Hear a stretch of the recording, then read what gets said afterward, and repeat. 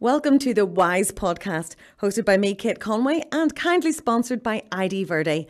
They are the UK and Europe's leading provider of grounds maintenance services and landscape creation projects. They actively engage with social enterprises to build them into their supply chain. Today, I'm delighted to say I'll be chatting to Dr. Clare Caughey from Sensations. It's such a pleasure to have you here today. You're from Sensations. And the saying of Sensations is special educational needs. That's right, yeah. Tell us in a nutshell what Sensations is. Okay, so we are a not-for-profit company who work with children with special educational needs in lots of different areas. We work directly with children, both for assessment and also for intervention support. So once a child has been diagnosed with a condition, we might be able to help with behaviour or anxiety or lots of different things. We also provide sort of recreational activities, so things like summer schemes, specifically for children with special needs, because sometimes those kids find it hard to fit in with the normal kind of leisure centre type summer scheme. There may be, maybe there's too many people or the environment's just not quite right. We work, I suppose, with schools as well. We go out to schools and provide staff training. And oh my goodness, a lot of different things, I suppose. We also have our own independent special school, which is called Sensations Nest. And that's just 3 years old now. So you've given us a very nutshell approach there. So it's kind of all folded up like a little origami bird. So let's open it up, because there's a lot of different layers to what you do. But we'll start with the assessments. Now I have to admit, this is not an area that I am familiar with, and that's probably a good thing. It means that we can just kind of go from first principles here. So explain then what the assessments are and why you guys need to be doing them. Okay, so by trade I am an educational psychologist, so my role involves diagnosis of certain learning conditions. So that can be purely cognitive conditions like maybe dyslexia or dyscalculia, which would be the maths version of that. I work then as part of a multi-disciplinary team with our speech therapists, occupational therapy, paediatricians and behaviour therapists to look at diagnosis of things like autism and ADHD. So those more complex neurodevelopmental conditions, no one single clinician can make that decision on their own. So we have to have, a number of people looking at the child from, I suppose, different perspectives in order to make sure that we're definitely making the right call, because it's such a life-changing thing for people. And I suppose increasingly, actually, we're getting adults coming through looking for assessment of that too. They may be feeling like things hadn't been picked up in their childhood, and quite often, actually, if a parent has come to us for their child to be assessed for autism, they might realise as we're talking to them about the various difficulties that are associated with that they start to think, oh, I did that, or and they recognise those symptoms within themselves. So people tend to come to us for those assessments because the NHS waiting lists are unfortunately very long. Okay, so when you say very long, what do you mean? Depending on, geographically where you live and what health trust, I suppose the one that I'm most familiar with would be Belfast, and at the moment an autism assessment wait list is about 3 years, and ADHD about 4 years. Years? Mm-hmm.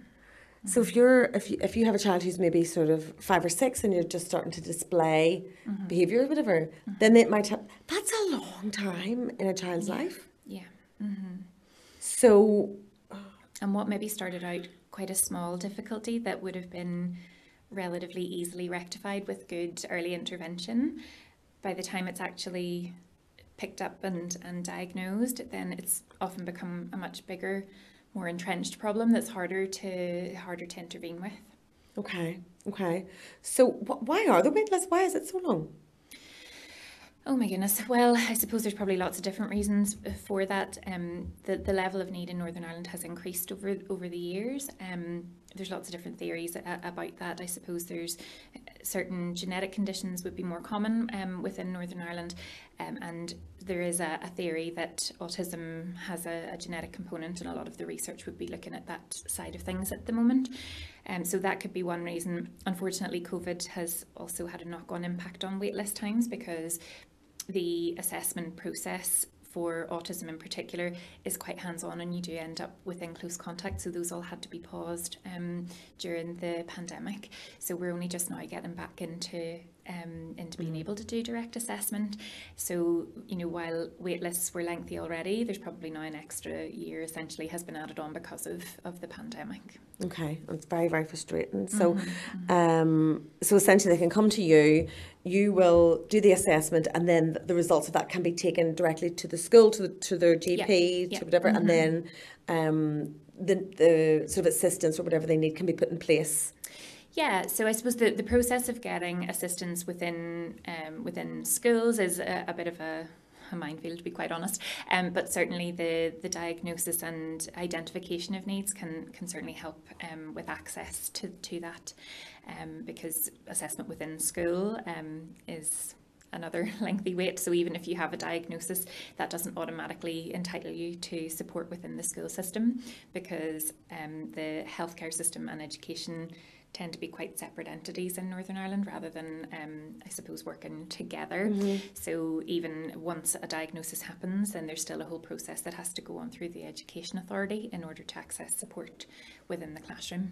Okay, but at least you're kind of cutting out that initial... exactly. So it's just moving things along that little bit. And aside from anything else, you know, we do get some children who really don't need a great deal of support in school, but maybe at home they're really suffering in terms of their mental health, and it's costing them a lot emotionally to hold everything together during the school day, and then they come home and it all comes out at home. And so maybe a lot more of the difficulties might be present in the family home, and that puts pressure on everybody. So sometimes even just having the need identified and giving parents some strategies to use at home to try and relieve those difficulties.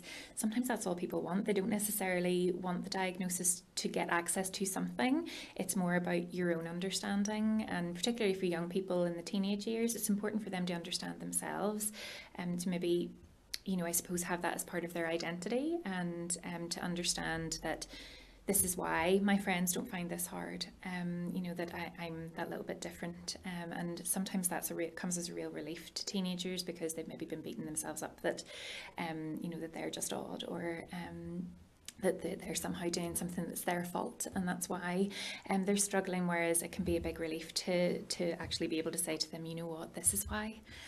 So that's an important factor in itself. Yeah, I suppose if they can identify, look, you know, this is how I feel about this, so when this happens, can you do this? Yeah. Or whatever. Yeah. But and that's something else that you do then that I wanted to move on to. You work a lot with parents then to say, well, this is why this is happening. Yep, absolutely. So we provide parent training sessions once a month usually. Now again, COVID, you know, knocked everything for 6, but we're in the process of moving all of those trainings into webinar format, so that then parents can access those really at any time then to watch in their own time. And you know, when you're a parent of a child who has additional needs, it's hard to get time to yourself. So it's not always easy for parents to be able to drop everything and go to a different, you know, to a venue in order to attend training. So in ways, I suppose COVID has maybe spurred people on to think about how to adapt things around people's circumstances. So we run training sessions that parents can just book themselves onto via you know, Eventbrite or whatever, and we do lots of different topics. So mental health, anxiety, we do autism, ADHD, we do trainings on like puberty and adolescence. You know, kids don't come with a handbook, and it would be so much easier if they did, but it's nice to be able to say to parents, I know you've never come across this before, but I have, and this is what works. Okay, that must be very reassuring for them then. And then you work with teachers as well, so the training isn't just for parents? No, we quite often would do it during the August staff training days that schools tend to get just before school begins again. So principals and SENCOs and whatever would often come to us and say, we've identified X, Y, or Z as a need for our staff development. Could you come in and carry out some training? So it could be speech and language skills, or attachment and trauma would be a topic that quite often comes up in Northern Ireland. You know, I think increasingly there's a recognition that there's a sort of transgenerational trauma that goes on, that parents who have maybe unmet needs themselves from having difficult childhoods are then parenting children who then continue that cycle of having maybe maladaptive ways of coping with stress. So I think schools are becoming really good at picking that up and realising that they need to make changes to adapt around the family's needs of their community. Okay. And so you'll do that with schools, but then also if someone is a teacher that the school hasn't offered that, they could come to you? Yeah, sure. Yeah, again, they can just book themselves onto some of our trainings themselves and come and attend. And that's, I suppose, happening more and more. That the teachers are trying to just, I suppose, if funds are tight with schools and, you know, if they're able to access something themselves, then they'll do that. Okay, well that's good to know they can do that. So, and you had mentioned when we spoke before that you're also helping a lot of sort of teachers and schools to work with preparing to return after lockdown, sort of the impact of... Yes, so we developed a project called Project Cocoon, with the idea really being of how do we try and surround children and protect them during this time that's so unprecedented and so difficult. So we approached the National Lottery Community Fund and put in an application to fund that, and thankfully we were successful. So there were lots of different, I suppose, strands to that project, but one of them was going into schools and providing free training on what we call the recovery curriculum. So trying to take the focus off the academic, because I know everybody, you know, parents, I'm worried about how much my children have missed academically. But at the moment, you know, we really need to focus on their well-being. Learning is very much like a pyramid, and that bottom part of it is your happiness and well-being, and you cannot learn and develop skills in reading and writing and maths unless you feel safe and secure in your learning environment. And really COVID took that away from kids. You know, I suppose none of us ever had to go through periods where you couldn't sit next to your friend, that you had to stay at a distance, that you couldn't give granny a hug, or that you're out in the community and people have masks over their faces. You know, that this is a really weird thing that our kids have had to go through. And I think even the number of very small children who have words like virus and vaccine and coronavirus in their vocabulary, that in itself is not normal. You know? No. And the fact that there was no real... which affected everybody, that there were no goalposts. It wasn't even that they were moving, there was just nobody knew. And that must have been because obviously they picked up on the insecurity at home in terms of... Absolutely. If people aren't sure what's that, you know, and parents couldn't even really reassure their children because this is a really big problem. And, you know, you don't want to lie, but then at the same time, you know, you're trying not to frighten children. So I think parents were in a tough spot too in terms of how much do you tell them, but then children pick up things off the news or they hear people talking, and particularly for children, you know, maybe with a learning difficulty or on the autism spectrum, where routine is really important to them, and it can take a long time for school staff to build up trust and rapport with a child like that, and then effectively they had that rapport one day and then the next day it was gone for nearly a year. So that's really hard, and that's going to take a long time to build up again with the children. So helping teachers to know what are the activities that I can do, what can I do in advance before they come back, how do we kind of try to keep that connection, because obviously we're only getting kids back into school now, and now the summer holidays are going to come up, so that's another disconnect that's coming again. And while we can predict that as adults, can a child with a learning difficulty, you know, there's things that we need to be doing in advance really to prepare that child. Okay, well that's good, that's available. And then another sort of strand of what you do then is the recreational opportunities and leisure. Tell us about some of those summer schemes and holiday clubs. Yeah, now I suppose again, COVID is a theme that comes up again and again. We weren't able to do that last year because of, you know, sort of social restrictions. But we, generally speaking, offer summer schemes on, you know, for lots of different needs. I suppose one of our most popular ones would be for children who are transitioning to post-primary school. So we try to work to prepare children and young people, both with and without additional needs, in the life skills that they might need. You know, that I suppose primary school is a very secure environment, generally speaking, and usually much smaller. The transition into physically much bigger environments with much older, more streetwise children around you, and having to navigate all of those things that come with post-primary school. So we carry out usually a week-long summer scheme for those children who are about to transition, and we work on really basic skills like can you read a class timetable, can you pack a school bag, do you know how to do a tie? You know, a lot of primary schools don't have ties. So do you know how to put your uniform on? Can you read a bus timetable? Do you know how to get a bus? You know, we can literally, we go out and practice paying your own bus fare and getting onto the bus and going and you know, maybe paying for an ice cream somewhere and then coming back. Because all of those things like using the canteen and so on, and you know, that those are things that some children have just never been exposed to, and that I suppose it can really reduce the anxiety if they've had that little bit of experience of doing things beforehand. It's a lot all at once. Now that we it spelled really it out is. like that, Yeah, it and really, like, really is. oh gosh, yeah, all of those things. Absolutely. Yeah, we're thrown at you at once. And then there's a youth club and a friendship club as well. Is that right? Yeah, again everything's yeah. paused. But yes, we did. And my two behaviour therapists, who are fabulous girls called Jodie and Sharon, they would have run a weekly youth club for sort of young people who are on the autism spectrum. And I suppose that very much is about trying to get young people into an environment where everyone's on the same footing. You know, it's hard for kids with additional needs to go into the youth club down the street because they don't always feel like they fit in. Whereas, you know, I suppose within our context, autism becomes very much part of an identity that our kids are proud of in that sense. You know, we call it Team Quirky, and they're quite proud to be part of Team Quirky, and they're quite aware that their brain works differently to everybody else, and that makes them a bit special.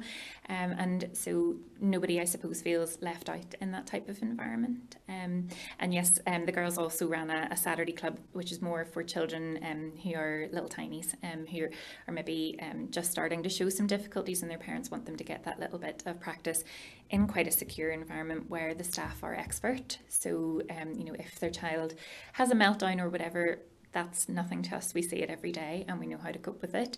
And we can model how to cope with it for the child and teach them those regulation skills while they're really tiny, so that hopefully those issues don't carry up with them as they get older. So all of those things then feed into the nest. I love all the names like the cocoon and the nest and Team Quirky. It's all just very warm. So tell us about the nest then. So the Nest is our independent special school. We are just coming to the end of our third year. It is the only school of its kind. So in Northern Ireland, there are actually only a handful of independent schools in general, but there are no other special schools. So we take children who either have been having difficulty in their school placement, or that they were in a situation where they didn't actually get offered a place in a special school, even though parents felt that they needed it.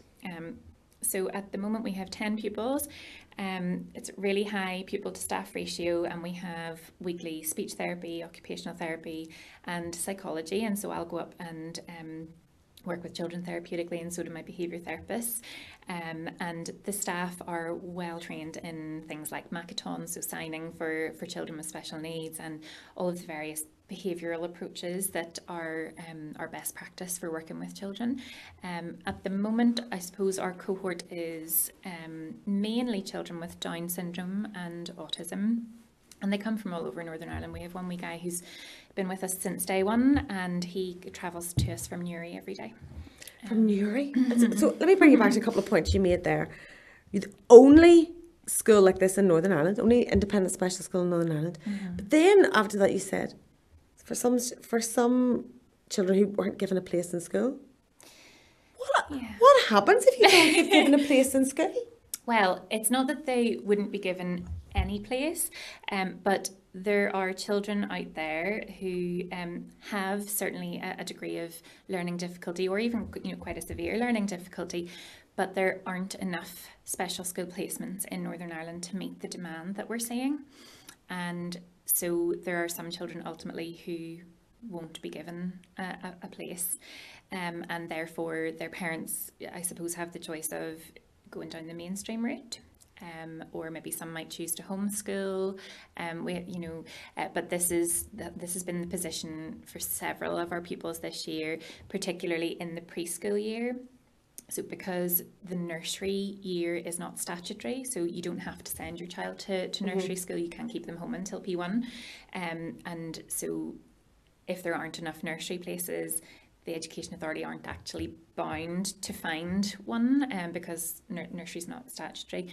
So we've had several of our pupils this year in particular were little ones who had Downs or maybe genetic conditions or medical needs, who unfortunately just weren't able to get a place in special. So in order to give them that early intervention, parents have opted to come to us, and that does involve a fee. But I suppose it's parents are weighing up what their options are, and I suppose it's probably a similar fee to what you would pay for childcare. So maybe that's how they're kind of balancing things up for them. We are hoping that eventually we might get some funding from the Education Authority in order to place children with us. We just recently, that actually feels like a lifetime ago, but it was in November, we had our first inspection by the Department of Education, and that went really, really well, and they were delighted with the progress that children were making. So we're hoping that now that that's been kind of officially passed, that maybe the Education Authority might consider starting to fund some spots for children who they haven't been able to give a place to elsewhere. You're just so, you've explained it so calmly and so like, yes, well, this happens, it happens. I just feel horrified by what you're telling me. And essentially what will happen is a parent will get a letter or a phone call or something from the Education Board to say, sorry, we've no place. Full stop. Yeah. And then they're like, well, what do I do? Where's the next page of this letter? Where's my list of options? That's it.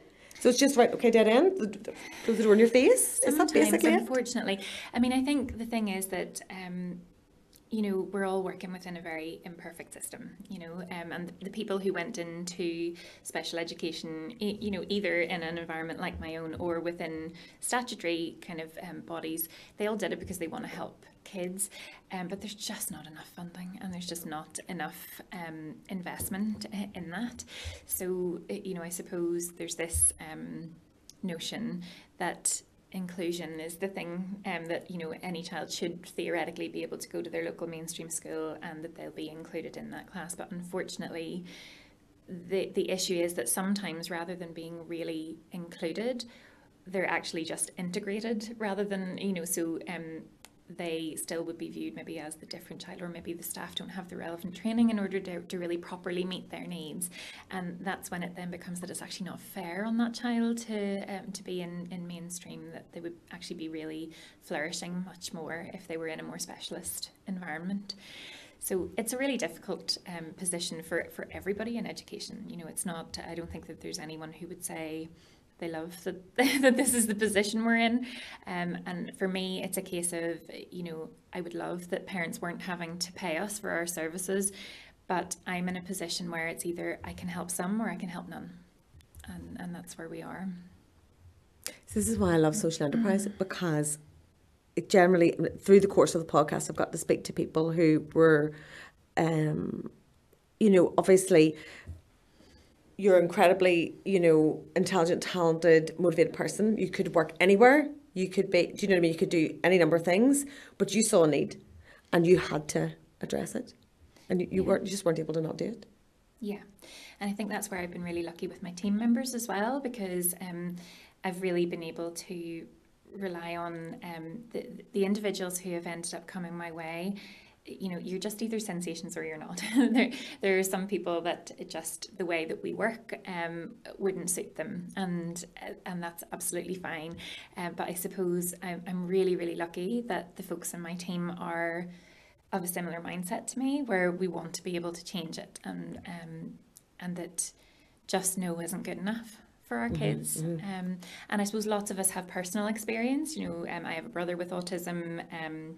And lots of our staff, my administrative staff, I have 3 girls working in the office, and all of them have children who have special needs and have been through the special school system and so on. And that, I think, makes a big difference, because if you are a mummy or a daddy or a granny or whoever who is picking up the phone to say to some stranger, I'm really worried about my child, you really want to be able to rely on them having empathy for you and being able to give you accurate guidance.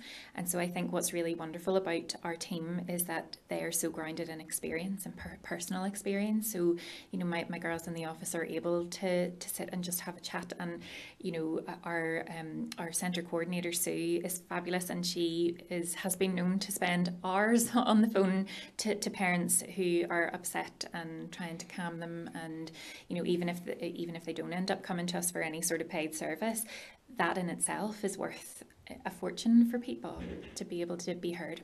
It must be such a relief for somebody for them to get someone on the end of the phone or whatever who just goes, yeah, come here, I've got you. I know what this is. Come here. I've been there. And look after them, you know, and that the impact of that is phenomenal. As you say, even if they don't then use your services, that they've, as you say, they've been heard and they've been heard and they've been seen.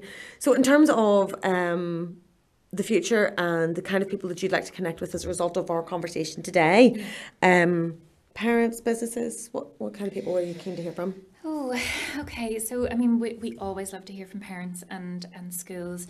And, you know, if you are a parent or a school out there who are thinking, I wonder if Sensation could help me with this, you know, just the services that we've talked about or that are on our website, you know, nothing is absolute for us. So if you're thinking, do you know what would be great, would be this, you know, we're always very open to suggestion from people. It's important that the actual communities who we're trying to support are telling us what they need, rather than us making an assumption. Funding is always an issue, I suppose, for social enterprises and charities, and so I suppose people who could be involved in fundraising would be amazing. So to corporate help. sponsorship or Yeah, absolutely, that would be brilliant. So the Nest has just been given charitable status, and so we would love to hear from any companies who would like to have us as their charity of the year, or if they have you know, sort of corporate social responsibility type policies that they would like to become involved.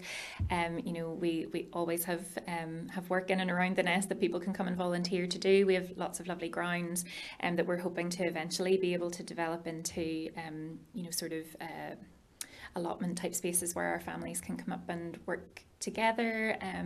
We also have a therapy pony who loves company and loves the cuddles.